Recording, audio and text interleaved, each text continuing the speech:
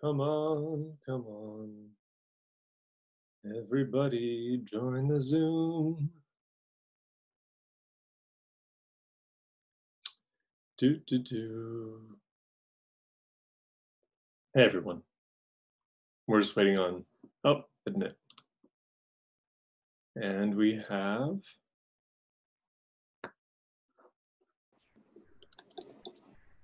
Aloha. well then, what's good, Hollywood? Oh, sweating it up in the upstairs room. Hot box, Pasadena. Oof. Yeah. That's inland. Good time. Yeah. I was saying earlier, we're in dire straits as we only have 4 cans of sparkling water. Yeah. So how long is that going to last you? Till about noon. Okay. So okay. We'll pound him in the next 28 minutes. But and then were you able to get a hold of James this morning? Yeah, I was. He said he'd be here. He's obviously not. That's kind of a problem. Easy. Holiday weekend. Yeah. He's kind of important though. He should hop on I think he has some answers that people would want to hear. Yeah, no, definitely. Do you have the questions in front of you too? I do. Okay, sweet.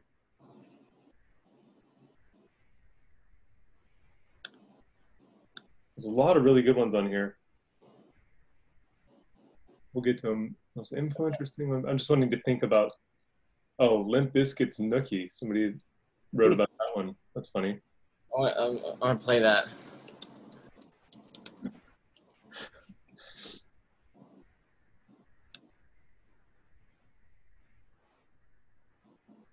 Writing's not that. Any plans for the UK?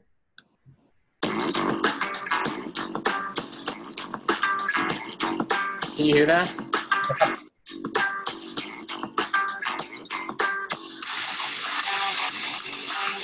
Okay. That's thick. What a weird era of music. Yeah. Like, rap rock. That was in a time too when sorry. Hey Blake, can I call you back here in a bit? Yeah, no problem. All right, man. Talk to you in a bit. All right, there's James. Yeah, that was in an era when like DJs in bands were like signed to the record contract. Like, yeah. 5-piece band, and one of the band members was a DJ, and he'd be on the contract. That's crazy. Hey, man, welcome. Hey, I finally made it back to the meeting. There you go. I'm so competent that I was just waiting for you to let me in without even clicking into the meeting. So that's where I was. We were listening to Limp Bizkit's Nookie, so. Yeah. Missing out. So are we live? Are we going? Are we talking to people? We're live.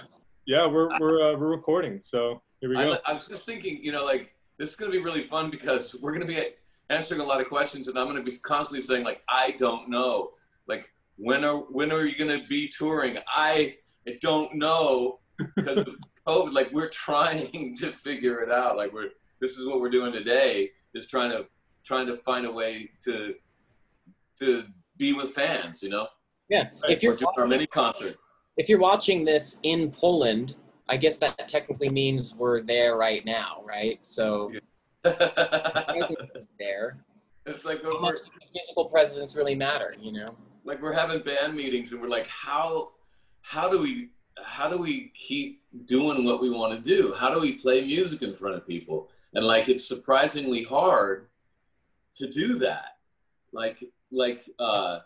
That's where we're doing our mini cons and they have to be pre-recorded because as it turns out there's no way to do it absolutely live on Zoom or Facebook unless all the musicians are in the same room, because there's this thing called latency where it just takes a little bit for the signal to bounce around between all of the devices. And you can't, like if you're on a Zoom meeting or if you're on Skype with a bunch of people and you try to sing happy birthday, it's impossible. It's that thing. Oh. So we're trying to figure it out, but I hope that some of the questions I hope that I can answer some of the questions.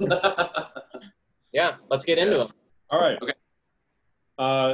First of all, thank you everyone for submitting questions to us. There's a lot of really good ones, and it's just sweet to hear from you all. So Alexis says, do you listen to music similar to what you play, or completely different stuff out of left field? Wow. Well, I personally, I like to listen to hip hop and sort of like modern stuff when I work out. It's just the percussion is very forward and to the point. And so really, I think it's more a question of what purpose does pre-recorded music serve in my life. And I think it usually serves as a way to get me starting to lift heavy things. And then, I would say that's a pretty stark contrast to the music I end up writing. So that's kind of interesting. Right on. Yeah. Go ahead, Kevin. All right. Yeah, I don't know.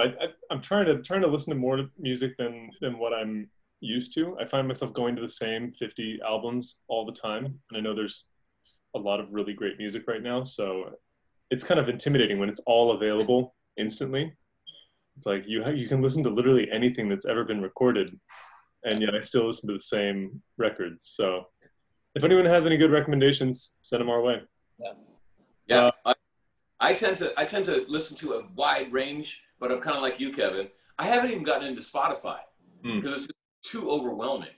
And I think I should, because it would introduce me to some more good music. But like I go back to Stevie Wonder. I go back to Miles Davis. I go back to Robert Johnson. I go back to some of the Delta blues that I know.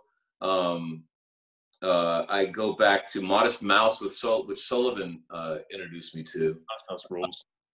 Yeah, and I don't know, Morshiba. I like to play Morshiba, but my wife freaking hates that. She's like, take that stuff off. It freaks her out. So I don't know that it would be kind of weird to listen to just the same music that we play, because we play kind of a specific music. Mm-hmm. And so, yeah, I think all music is good as long as it's good, and I listen to all kinds of music. Right on. Anyway. Francesca, this is asked a question for Sullivan. How long did it take you to learn to play and become so confident? Well, okay, so learn to play guitar. How long did it take for me to learn to play guitar? And become so confident. I know, I gotta address these two, because there's two separate things. I mean, I only became comfortable and confident playing guitar and singing at the same time within the last year, to be perfectly honest. Before then, I was very focused on recording, which means you track everything separately. And that kind of, what ends up happening is it's risky, because you might end up with a sterile end product. And I think that it's really important to at least be able to play the song live on your own before you go and record it. So I would say, I guess it took me a decade to get there, which is kind of a long time. With guitar, it came very quickly. I felt very, very confident after about 6 months. And that confidence bled into other parts of my life, because I picked it up when I was 12. And that was just right around the time where, your identity starts to really come into play, and not solidify, but it starts to kind of come into place. And so it was a good time for that. So yeah, so guitar pretty quick, and then confidence. I mean, that's a never-ending sort of mission. But if we're going to assume that I've achieved it, I would say that it happened in the last year. There's a stark difference in my confidence in the years preceding that. So yeah, thank you. Yeah. You went from being a normal 12-year-old who's just discovering himself, and everybody at 12 is the confidence is still coming online. And then, because you got good at guitar so quickly, you joined the band Ghost the Robot, and suddenly you're like going to Florence to play, you're going to Germany to play, and that must have been a great confidence booster, just personally. It was, yeah, and it also keeps the pressure on to try and have your life be as interesting as it was 10 years ago. So well, nobody's life is as interesting as it was 10 years ago right now. Mine will be, swear to God. Right. Okay. especially the past 6 months. Exactly. Louis Lou asks, will you visit and tour Australia and come see the beaches of wonderful far north coast of New South Wales? As soon as they let us dirty Americans back in your clean country. I just was in Australia, though. I was there. We didn't. Did I play music? I think I did. I did play music, but not with the band. And then I came in just as COVID was hitting and everything was locked down. And I remember Tom Hanks had just taken to a hospital like about 5 miles away from me during that. So yeah, that was my last plane ride in the last 6 months. Yeah. But yeah, as soon as you let us back into the country, and I wouldn't do it too soon, but as soon as your government allows us, we'd love to go. Yeah, I agree. Yeah. Gene Caldwell asks, hey Gene, is there any particular music or song which you have a strong emotional response, something that's calming, lifts your spirits, makes you sad, or urges you to dance? For me, The River by Joni Mitchell, which it's like, the problem is that every TV show that makes you want to cry starts playing Joni Mitchell's, oh, I wish I had a river I could sail the way on. Oh, I wish I had a river so long I could teach my feet to fly. I wish I had a river. I made my baby cry. And then I cried. And that one, a landslide, right? Yeah. But I swear, this has been my favorite song for years. But recently, like 5-6 television shows used that song at the emotional part, and so now I'm ashamed that I cry at the river. So, Tara McKinney asks, what are your favorite songs? Favorite songs? I mean, I don't know if that's just in general or specifically with the band, but I would say my favorite song right now is Clair de Lune. Which kind of ties into the last question too. That's a pretty emotional song. It's that Debussy song that's really slow and just makes you cry in like the first 30 seconds. At least that's what it does to me. And then within the band's work, I don't know. You have to come back to me on that one. But yeah, Clair de Lune all the way for me right now. Okay. For me, it's whatever I was listening to last that affected me. I love music, so everything, oh, I love that. That's my favorite. And so right now it's opera and classical music because I've been watching Mozart in the Jungle on Amazon Prime, and it's all about the New York Philharmonic. And it's it's a wonderful TV series, and there's great music in it, and I'm all into classical music, but I don't know any of the names of any of the songs I've been listening to, but they're my favorite right now. And you guys might give me a hard time, but there's a really good record that was put out a couple years ago by Ryan Adams, and he covered. No. Yeah, he covered Taylor Swift's 1989 record front to back. No. So he took all the songs and just did them as Ryan Adams, and you just realize that they're all just great songs. Yeah. And it's like, oh yeah, well, they're all, no matter how you serve them, they're just going to be really good. I was trying to give you a hard time, and now I feel like a dick. Because actually, Taylor Swift writes good songs. She does. She sings good songs too. And Ryan Adams is good. Yeah. Go ahead. I was going to say the song and the arrangement are actually two very different things. You can have the same song and arrange it in a totally different way. You know, kind of like you can have all the parts for a car, depending on how you arrange them, give you the type of car. It'll seem like something totally different.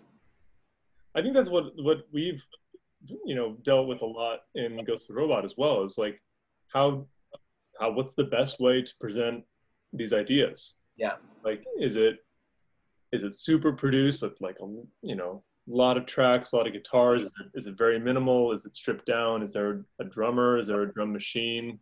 I'm kind of interested in going, like, guys, I'm kind of interested in looking for a stripped down sound because we've got, like, our first album that Sullivan, you weren't part of, but the first album was a little more stripped down just because I was producing it, and I'm a cheap ass, tight ass, and I just go like, you're done, keep moving, it sounds great.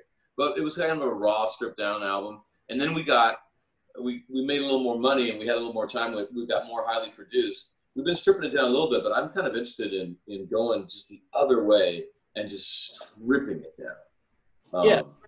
Yeah. The origins of creativity have like a basis in evolution, right? When there was a problem that people were presented with, we were forced to become creative. So in that sense, restriction breeds creativity. And so trying to find a way to, you know, purposefully sort of restrict or put some kind of interesting parameters around. I mean, the situation we find ourselves in right now is a good example of that, right? It's hard for us, we can't all be in the same room together. And so now we're doing things that we never did before as a band, right? We have these live Zoom concerts, and now we're answering questions and online. And so, yeah, I think restriction breeds creativity in a really interesting way. And then also, I'm really enjoying the demos. We're sending demos around for the next record, and it's just really interesting to think about how we would do them. Like how much can we do in our living rooms versus, you know, the need for a good, you know, really, you know, expensive microphone in a sound treated room. So I don't know. We'll see. Do you want to tell the story of that one cut off my iPhone? Yeah, I do. And Sullivan, I haven't told you this yet, but I was listening to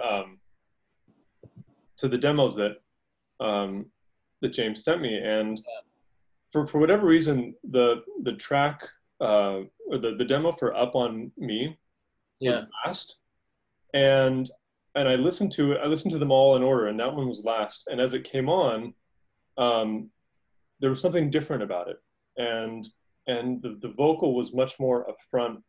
And the guitar was really, you know, it just sounded like a different recording.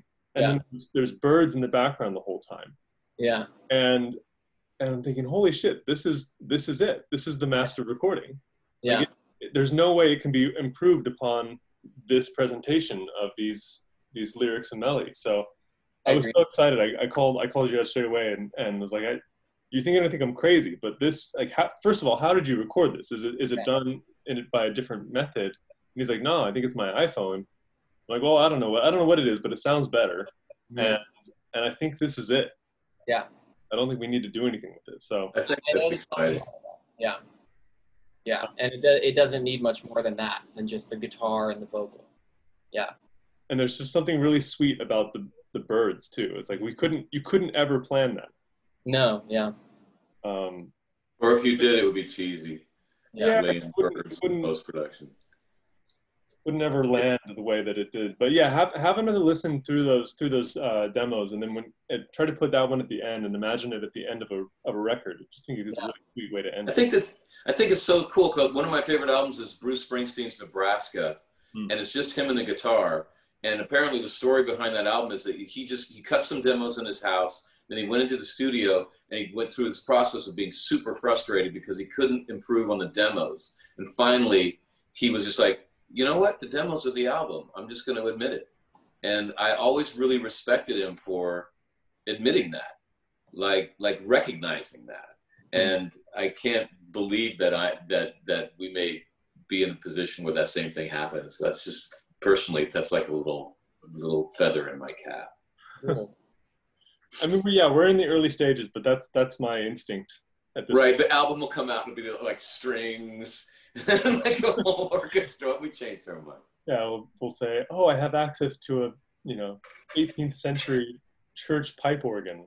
Can we ruin our songs with this? Yeah. All right, where are we? Abby Bernstein. Hi, Abby. Is there anything you're learning about performance from the socially distant concerts that you would never learned otherwise? No. I'm learning that I'd rather be in a room playing with musicians. Yeah. Yeah. You can do a lot. There's a lot you can do. That's what I'm learning. Just leaving the frame and then re-entering the frame. That's not like when you're on stage, I guess you could just leave and go backstage or something, but just kind of, I don't know. It is very different to not, I mean, you can find freedom in doing it this way in an interesting way. Whereas when you're on stage, there's a certain set of expectations and traditions that kind of tend to restrict people's behavior. But with something like this, it doesn't, I mean, there's no real rules or precedents yet. And so, you know, you can kind of just do whatever you want. That's what I've learned. Yeah. Yeah. I'm just trying not to be too precious with it, because the thing is, it's not live, but it wants to kind of feel a little live. Like, we're admitting this is pre-recorded. Yeah. You don't want to lie. But at the same time, it wants to have a little bit of the feel. It wants to be a little bit dirty, so that it kind of has the flavor of us jamming together.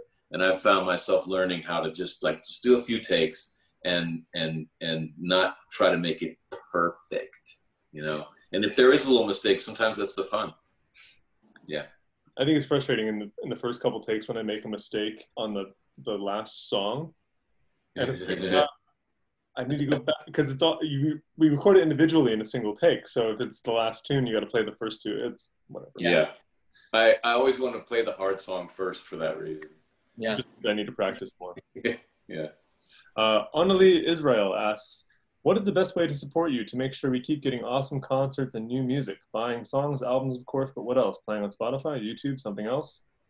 Yeah, I don't know, I think, well, we are going to be putting swag up on our Ghost the Robot webpage, and that is ghostrobot.com. Is that what it is? GOTRmusic.com.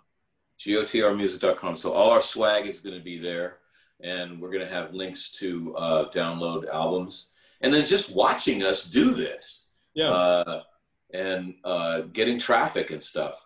Probably all the things that you're doing already, and that's it. Watch us on your phone a lot. Yeah. And then get our posters and T-shirts when we get them out. There's a couple more specific things, too, that you can do to help us out. If you're watching our content on any platform, hitting like, I know it seems simple, but it really does help us with the algorithm, and it helps YouTube promote it to other audiences. The more people that hit like, you know, the ratio of people watching to the amount of likes you have. So the better way to, the best, you know, the more you can increase that ratio, the better. Spotify doesn't make, you know, even huge artists don't make money off of Spotify, or any real money off of Spotify. So actually purchasing the songs on iTunes or Google Play or whatever you listen to is a good way to support the music. And then definitely, like Pop said, buying the swag is obviously a really great way to support the band. Doing that is the first time you ever called me Pop. Pops. I'm a Pops. And to that end, we're working on a new site, a new bunch of swag and stuff. So we'll have that up soon. Everything's working kind of at a glacial pace with COVID. You know, nothing's fast these days. Yeah.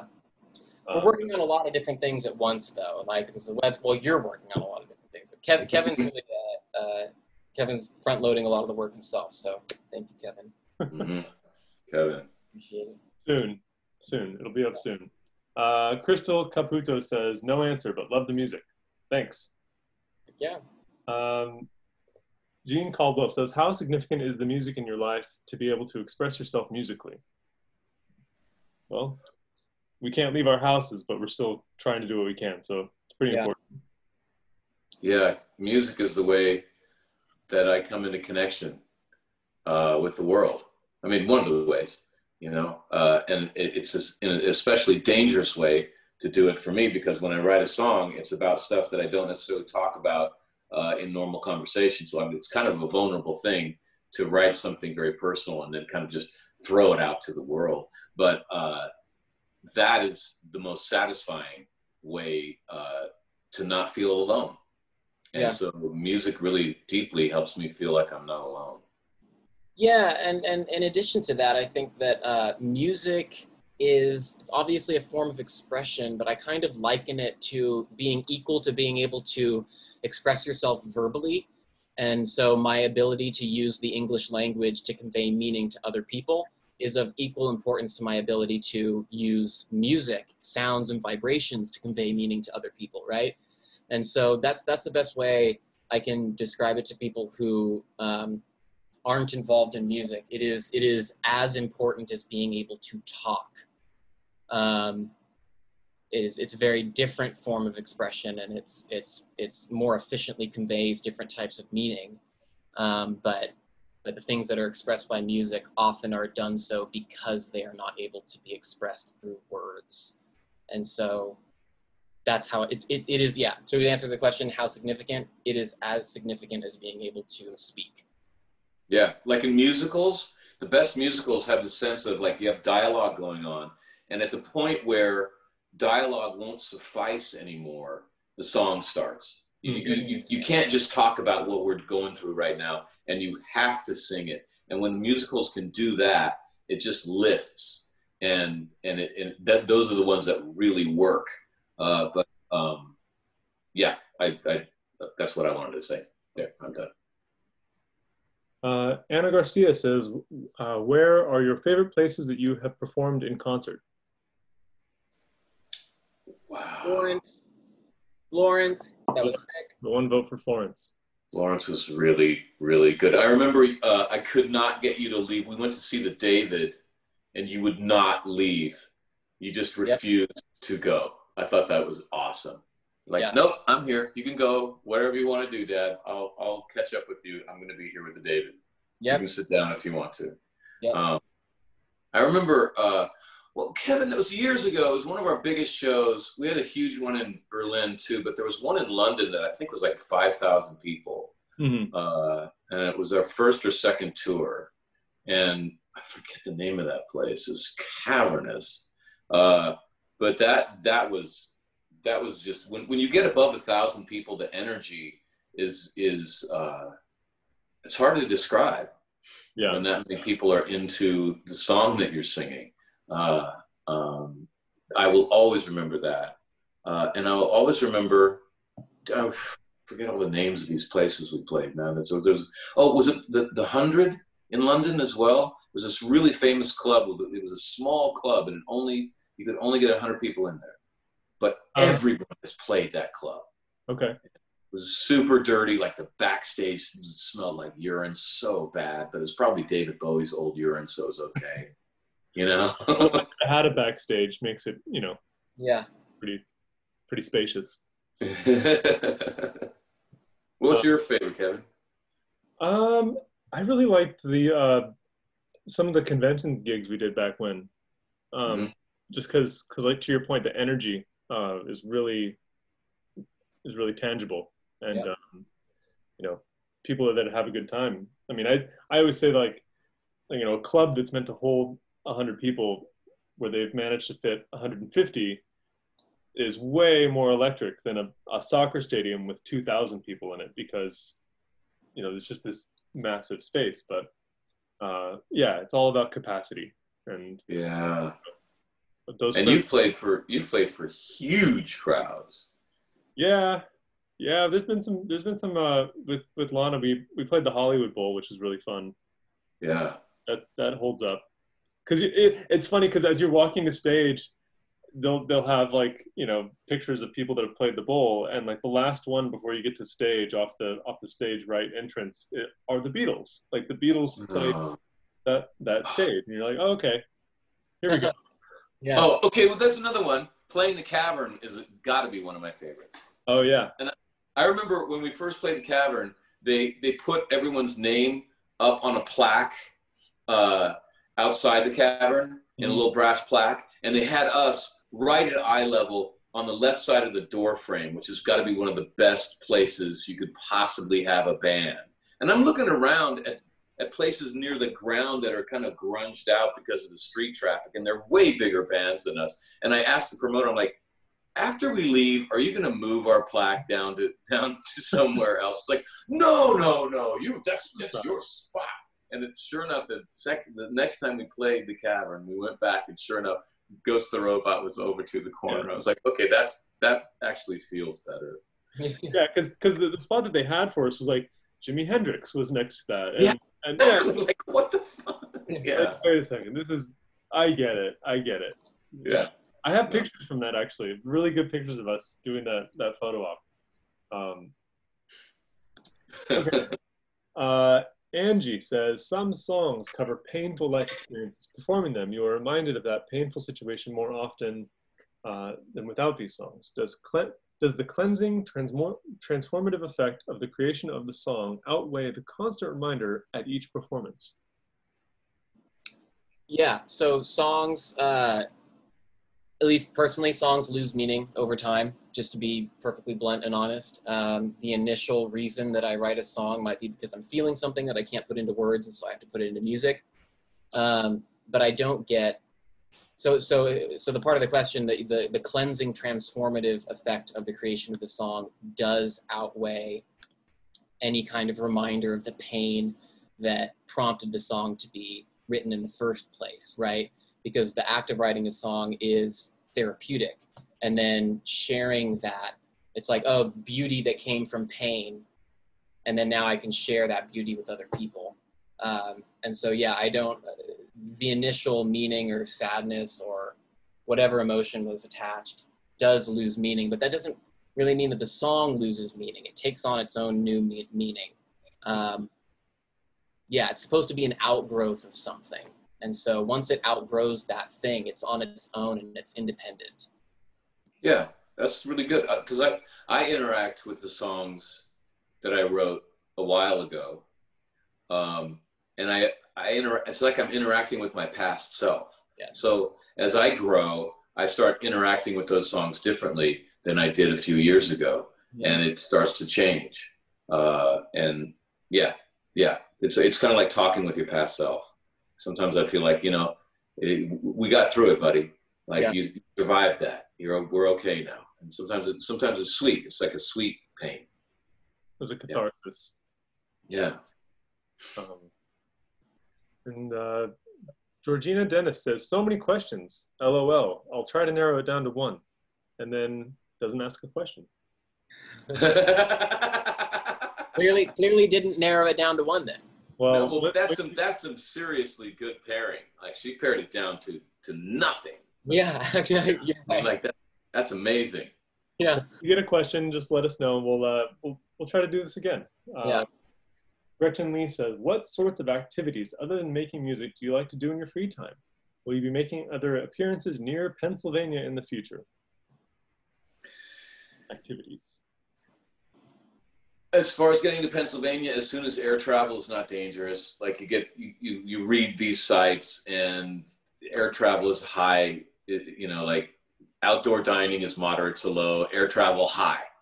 Not moderate to high, but it's high. So I'm not going to want to get on a plane anytime soon. But activities, I like to work out. I'm actually liking to watch television more than I used to.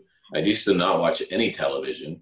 I used to just game, and now I'm actually watching good stuff, man. Like I watched Hannah. I watched the Tick. That's a funny show. That's a great show. It's about mediocre superheroes, produced by a friend of mine. I hate to say it, watching television. Yeah. Or House Improvements.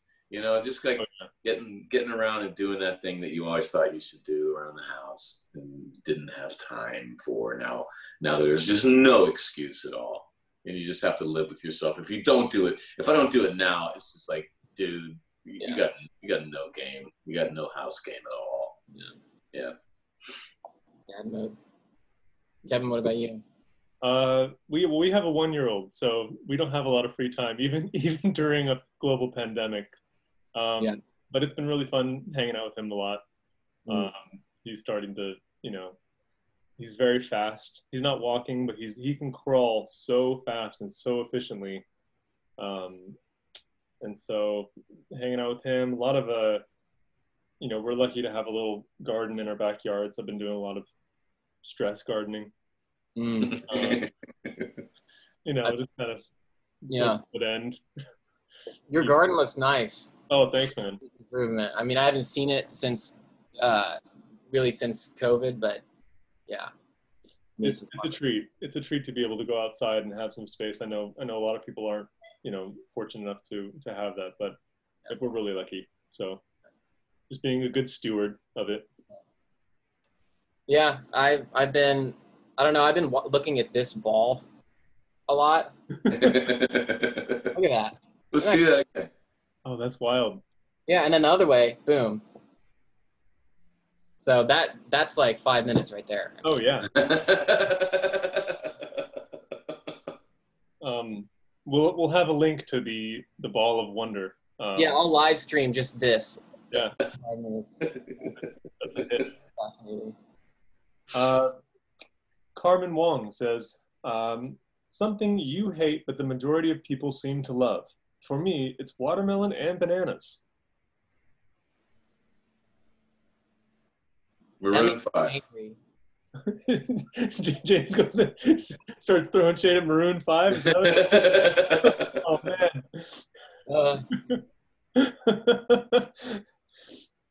Okay. I gotta be really careful with those kind of questions because Yeah, we're not opening for Maroon 5 anymore, that's for sure. Yeah. yeah. We were gonna have the 2022 comeback tour, and you know, That's we'll have to go somewhere else. Yeah. Because if you answer that question, you get judgmental right away. I guess I should have said bananas because you can't you can throw in shade on bananas. Like, who cares?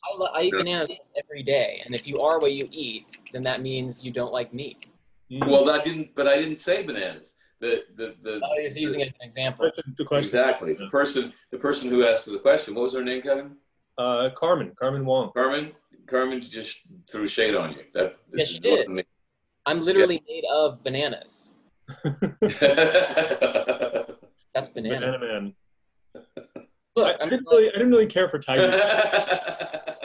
I have one on standby. I cut it in half because I didn't want to just be gluttonous. Banana. You save your full bananas for Sunday's full banana day. Yeah. Let loose. It's the Lord's day. Yeah. I have to have some self-control, or else it's just the whole bunch. It's gone. Yeah. I sort of say I didn't really like Tiger King. I watched the first episode and I was like, I don't get it. These people are all idiots, and I just don't want to. Yeah. You can throw shade at him because he's in jail. Most of them should be in jail, but I don't know. Anna Evans says, who is your most influential singer or band? Other than the Beatles, Jimi Hendrix probably. Jimi Hendrix, okay. Man, that's a hard one. I guess Bruce Springsteen. If I have to choose one, Bruce Springsteen. The boss. Yeah. I really loved. Unfortunately, he was an early loss to COVID, but Adam Schlesinger. So not really a household name, but the songwriter of Fountains of Wayne and the guy that wrote That Thing You Do, the song, passed from COVID in like April, early on. And wow, he's young too. Yeah, I think he was early 50s. But just had a crazy body of work, you know, when did scores for lots of TV and film, and so I really think that he was, he had a lot more to say. So I'm gonna give him some kudos in this moment and say, Adam. Angelique Coppola says, what is your guilty pleasure song? One that you crank in the car when no one is there. Mine is Limp Bizkit's Nookies. So we were listening to this earlier because I saw we were here. Everclear. I can see it. Thank you. Next. I'm so wait. Oh. That's mine. Oh yeah.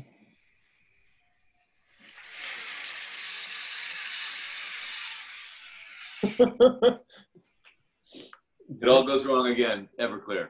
Yeah. Okay. I'm almost not guilty about it though. They rock. I just can't take a whole album of Everclear because it just bashes you on the head with every single song. Every single song is like that. Wow. They have one gear and it's 12th gear. Yeah. Mine is Love Fool by the Cardigans. I don't know that Is one. that guilty though? Every time I hear that, no, it's brilliant. It's like the best of like '90s Swedish pop awesomeness. And it was yeah, made for the Romeo and Juliet soundtrack, I I think. can't find it. I want to hear it. We I'm played trying to find guilty. I don't. Oh man. the Cardigans. Love Fool. It's such a good song. Does Cage the Elephant count as a guilty pleasure? Oh, they're awesome. Hey, Jack. Right? Carpenters, The Cars, Cat Stevens, Adele Davis, Chaka Khan, Citizen Cope, The Clash, Clem Snide, Coldplay. I guess that's becoming a guilty pleasure. Coldplay. But, yeah, these days. Oh, we're not going to open for Coldplay. God. No, I'm okay with that. I'm never able to get on board with Coldplay, to be honest. Well, early Blood to the Coldplay, Head is a Parachutes really was good good. album. What's that? I said Rush of Blood to the Head is a brilliant album. Yeah, that's a great album. Yeah, that was before Really good. Parachutes, right? That's probably what, 2005? Yeah.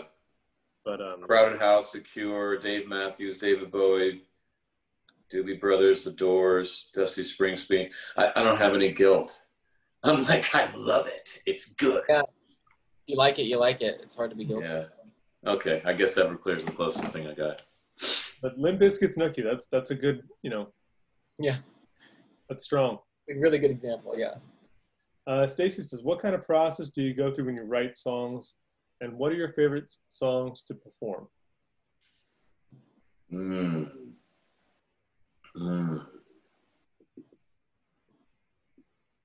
I just find that it leaps out of me.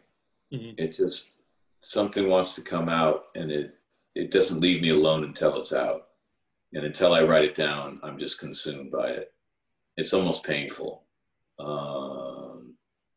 My favorite song to perform, I guess it would be, I guess I'm weak because my favorite songs are the ones that don't hurt as bad.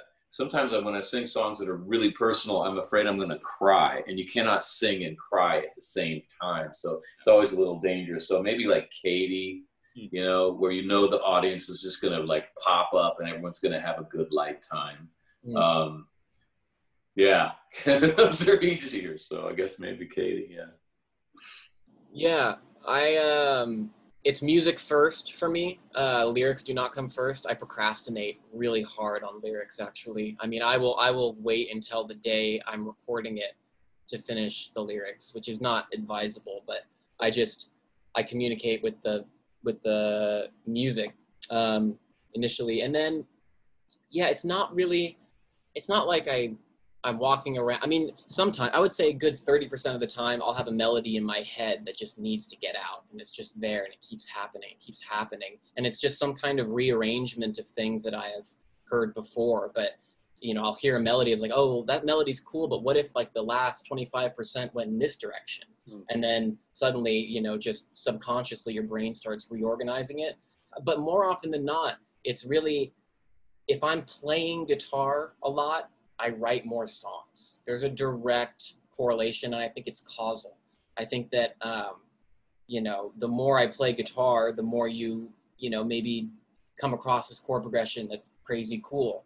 And then that fits the melody in your head that you were thinking of earlier. But I think it's really, I got to be playing my instrument consistently if I want to consistently write songs. And then the songs that I like performing with Ghost of the Robot are things like Truth Is, that are a bit more free form, and then allow me to just do crazy loud solos. That's what I like to do live. It's very fun.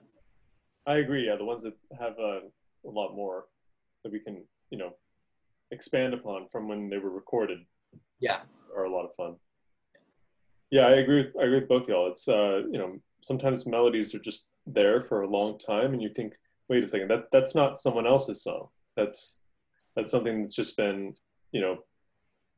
building.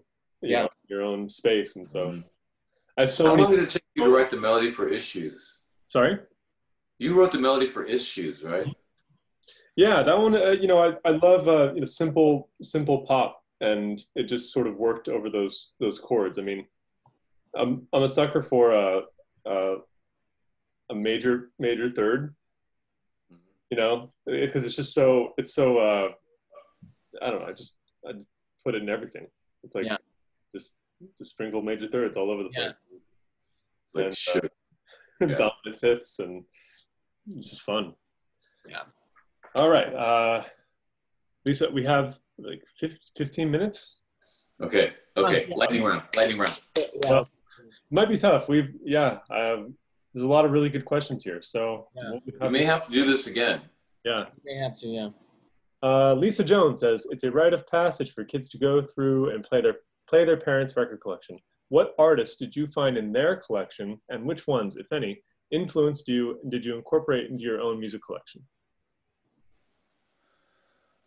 I had a stepfather who had the most awesome record collection, hundreds of records, and he introduced me to Crosby, Stills, Nash and Young. He introduced me to Edgar Winter, to Joni Mitchell, to Stevie Wonder, a lot of the Beatles, actually. And he had great taste in music, and he had a great record player. It was a long time ago, so it had tubes and everything, but it was so awesome. And I was a teenager, and I wanted to find that music that he wouldn't like, so it could be mine, because everything I brought to him, he'd be like, "Oh, I dig on that," you know. And I wanted that rebellious music, and I finally found it in Bob Marley when he said, "That's really good, but all the songs sound the same." And I was like, "That close enough, man. That's my music." Well, what music did you find? Yeah, I like the way this question is phrased, because it's kind of like the kid has to go find it on their own, and it's not necessarily going to work if the parent says, "This is what you should be listening to, son," you know? Mm-hmm. And so the first time I discovered like good music, what I think of as good music, is I was actually on my mother's iPod Shuffle while I was playing Wii in 2008, and the song "Help" by the Beatles came on. It was like, "Help, I need somebody," and it was just this driving thing, and I was like, whoa, that's just very like to the point and direct and like just impactful. And then, you know, later on, I would go through my parents' iTunes thing with all this, like, they just burned CDs from their friends and put it on, and I would find different music. You know, my dad introduced me to things like the Ramones and sort of grittier music that occurred more recently than the stuff that I initially discovered music through 60s music, right? And then Charlie came along and showed me 90s and 2000s stuff. And then I started to pick up on the 2010 stuff on my own. But yeah, it's definitely, I like the way the question's phrased, because it's got to be, you know, it's got to be you that discovers it. It can't be directly handed down to you. What I think. Yeah, my mom was way into Neil Young. Like, yeah, it was just great. And at first you're like, you know, this is whack. I want to listen to Limp Bizkit's Nookie. And then now you come back to it like, oh no, this is really good stuff. She was right. Aaron McCormick says, what song was the most challenging song you ever wrote or played? Mother of Peril. Oh yeah. That one's a trip. I wrote the guitar for that when I was 12, and it wasn't really meant to have lyrics. It was just meant to be like, "Hey everybody, I can do all these cool things on the guitar. Look at me." And then that meant that when you try and do something like that live, or you try and do something like that all at once, it becomes hard, especially because then Charlie came along and wrote some lyrics to it, and we added drums and expanded on a couple of sections. And it is, to say that it is a demanding piece is an understatement. I actually had somebody come to us up to a convention and say, "Oh, how do you play Mother of Peril?" Like expecting me to just teach them in, you know, 5 minutes real quick, just show them, you know. it's that one's demanding. Yeah. For me, it's Like a Waterfall, which we've never recorded or we've never played as a band. It was on one of my solo albums, and it's probably as complicated. It would take Sullivan like 5 minutes to master, but for me, it's one of the hardest ones for me to do. Yeah. Because the bass, you pick out the bass each time. Yeah. Yeah. Good at that, though. I don't think yeah. Challenge song I ever wrote or played. I don't know. I love a good challenge. So I'm not good at answering that question. Mhm. Steven says, I know James and Sullivan have names for their guitars. What about the other guys? I don't have names for my guitars. They're just, there's a couple in there and there's a couple in the closet. Yeah. I'm Couple is an understatement, Kevin. You have many basses. Many. How many do you have? How many basses do you have? I think I'm down to like 9. Okay. Yeah. And why do you have 9? Do you play them, or is that just? I just sort of hoard them, like some people hoard cats or plants. I just need to give them shelter and attention. But, And you say down to, is that like, so was there a high number that was more? yeah, there used to be more. I sold a few when I got off the road, a lot. And I had all these big road cases and stuff I didn't need anymore. So yeah, it was a lot. It was an impressive amount of basses, but How many? I honestly don't know. I think Really? it was probably north of 15 at some point, but Okay. but I honestly can't give an accurate number. 15 plus or minus 3. Yeah. Okay. I can't complain honestly because I don't have to buy any guitars because I know that my bandmates have plenty of options. Yeah, we've done our shows down here and like, don't bring anything. I got all the shit. Just get here and then we'll figure out the gear later. Yeah. Because so much of being a working band is like, it's just your stuff. Like there's so much stuff that you need, and it's like, well, we're gonna play this club. Like, do they have the right stuff, or do we need to rent stuff, or do we need to buy more stuff, and then we have it, and so you just start accumulating just stuff. Yeah. Mm-hmm. And yep. Tools. yes. Ooh. Necessary. Yeah. Okay. Tara says, question, how is James still so gorgeous? Moisturizer. Yep. Moisturizer. Yep. Cindy Crawford's Meaningful Beauty. It's cheap. They mail it to you, and it freaking works. Cool. We should get a sponsor from them. Yeah. I know. Brought to you by. Also, lighting helps a lot. The natural lighting. Yeah. Michelle asks, will you be coming to the UK for a show? If so, where will you be playing? Probably London. Probably London. Probably. Yeah. I liked Edinburgh. Edinburgh was really fun. I would like to go back to that bar that we played in Wales on our second tour. Kevin, you weren't there. Tom Jones's brother, I think it was his brother's bar. And that, I remember it was in the middle of the summer and it was above 100 degrees. And the guy turned the heat on inside the club on that day to sell more drinks. And I remember looking back at our drummer, Aaron, at the time, and he was flagging. And then after we were getting to the end of the set, and I looked over, and Aaron was just collapsed over the drum kit. Yeah. That was it. Yeah, so he broke our drummer. So I'd like to go back there and just talk to him for a second. Like, how many drinks do you have to sell, dude? The place was like packed. I remember that. Yeah, it was the place was oversold, and it was a really low ceiling, and it was super hot. And then, we noticed one of the vents was near stage. We're like, it's blowing hot air. This is gnarly. And then I think they was like, oh yeah, sorry, we forgot to turn it off. Played it off as an honest mistake, but yeah, it nearly broke our drummer. Yep. Aaron used to leave blood on the kit. I remember every show would have more blood on the kit. He hit so hard.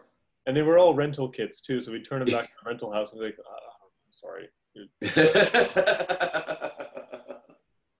And in COVID era, they probably just burn the drum sets. Seriously, yeah. Wow. Krista Edwards says, what other musical instruments would you like to learn how to play?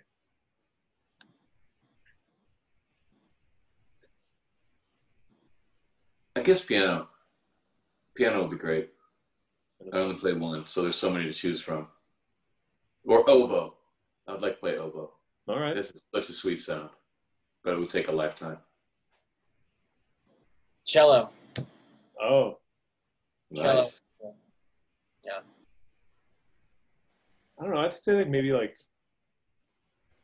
we got a piano. I bought a piano on Craigslist last year, and it's really fun, but I'm not very good at it. So I'd like to get better at that. I'm actually recording from a piano. Can you see that? Oh, nice. Yeah, but I can't play it. It's not mine. Uh-oh. Now I can't even get back to you guys.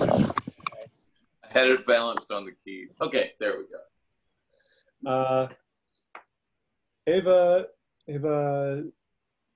Dresselhaus says, if you can go to any concert of any band solo that have ever been, any concert ever, who would you want to see? Who would you want to see? Led Zeppelin.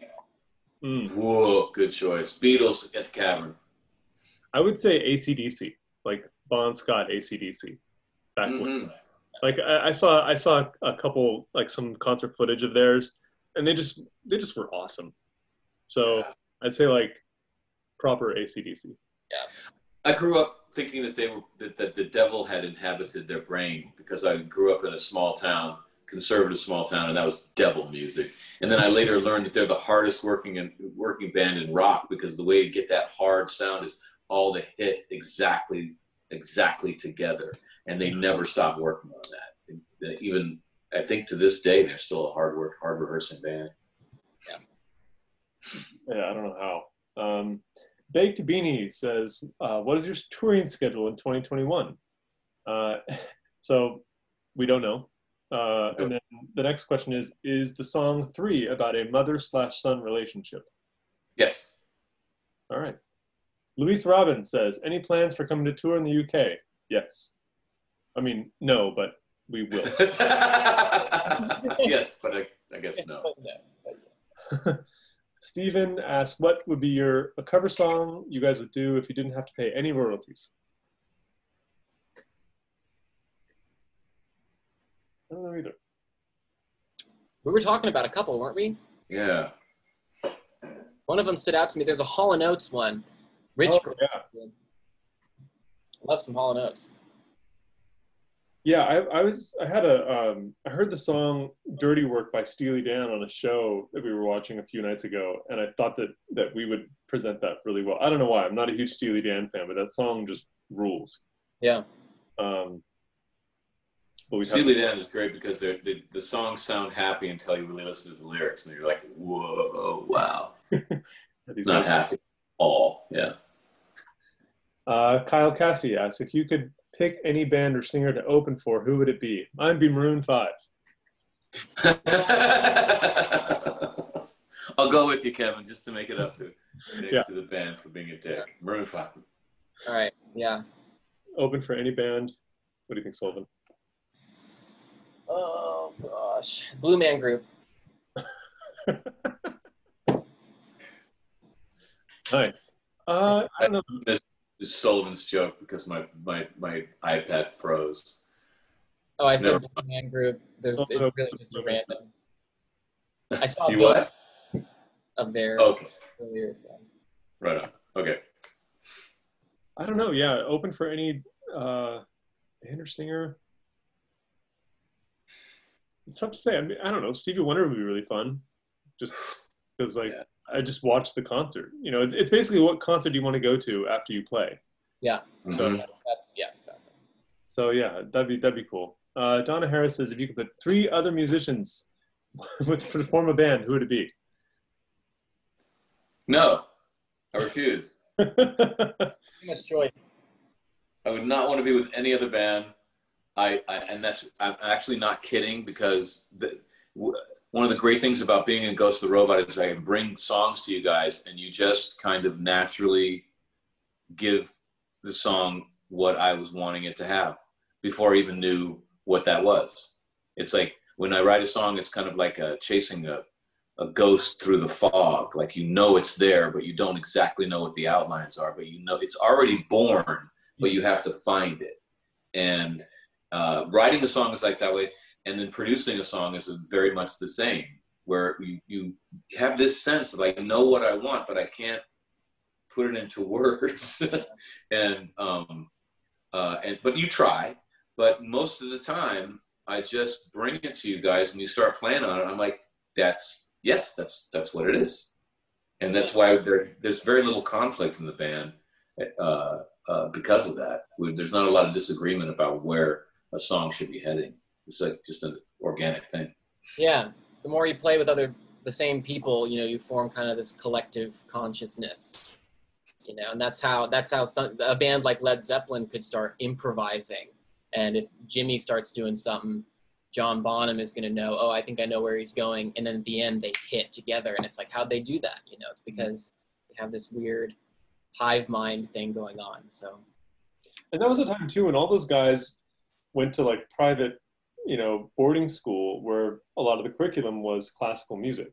Yeah. And so they grew up playing, they had this crazy, repertoire to pull from, and they start making rock music together. And it's like, that's how they're so good. I mean, it started at such a young age, and that's why, like, it just breaks my heart when all these, public school programs get defunded. It's like, no, they need that. You don't know what we're missing out on 20, 30 years later by these kids not being exposed to so much music early on. I don't know.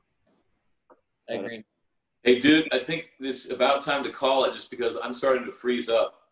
Oh, yeah. All right. Well, the gods of technology are killing me. We have 6 pages of questions, great questions, and we made it through 2 pages. Oh my God. Okay, we got to do this again. We got to do it a little quicker, or we need to do it more often. I think So I'm sorry if we didn't get to your question. We'll get to it next time. Yeah. Right. Cool. Guys, this is so fun. Yeah. I love hanging out with you guys and hanging out with everybody in the world, man. I was not in my house for an hour. I went elsewhere in my little mind. That's just a gift, man. I second that. Right on. Well, Sullivan, how hot is it in the room you're in right now? Oh, it's only like 97, 98. Oh, that's Jesus. Yeah. Okay. Until the sweat starts dripping, then I'll turn the AC on. But wow, you're like a monk. I don't know. I don't know if they'd let me join the club. Right on. All right, guys. The orb of truth. Yes. Thanks for your questions. Oh, yeah. Hell yeah. Adios, everybody. Yeah. Thanks for your questions, man. It's great to hang out with you. Yep. See ya.